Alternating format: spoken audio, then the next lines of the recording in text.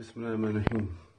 There's a myth going around, yeah, that when a brother has a beard or a sister has a hijab on social media, that they can do whatever they want and no one can chat to them because it's their life. No.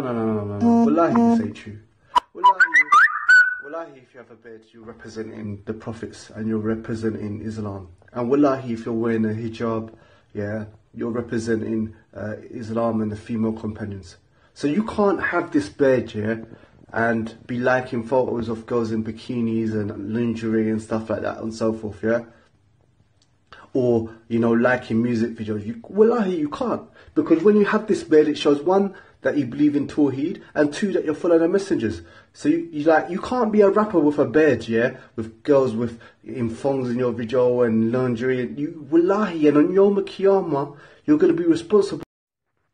So say you're a brother, yeah? And you because of the hadith of the Prophet where he said, let the beard grow and trim the moustache, yeah? You're following that command, yeah?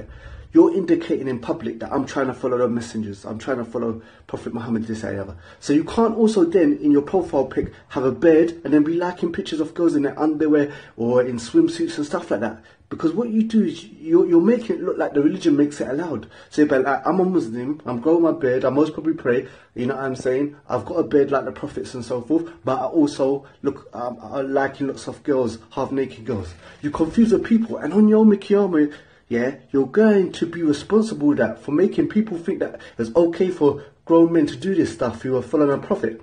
You know what I'm saying? It's like brothers who got beards, yeah? More so in America than in this country, but we follow a lot of what they do. Brothers got big beard and they got girls like half naked in their videos. Like, you're going to be responsible in Yawm al-Qiyamah. Is whether you're in public here or you're on social media and you've got a picture of you with a big beard that shows you're following the prophets and stuff, you can't post music videos, you can't post pictures of women half naked or in skin tight clothes and stuff. You can't, because you confuse the people. Yeah, they're like, he's a practicing Muslim, but he's posting tons of pictures or liking tons of pictures of women and stuff like that. Is this allowed? Is this not allowed? Not only that, you're lowering other Muslims that follow your social media account, you're lowering their iman. You know what I'm saying? And the whole point of this is, just because someone like me or another brother's correcting you, one, it doesn't mean that we're super pious, yeah? And two, it doesn't mean we think, oh, we're better than you.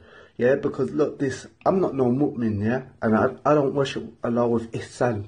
It's from the hadith of Jibril, look it up. But I want to, inshallah, in the future. But one thing I will never do, yeah, is, you know, tarnish this deen's image, yeah, in public. Because that's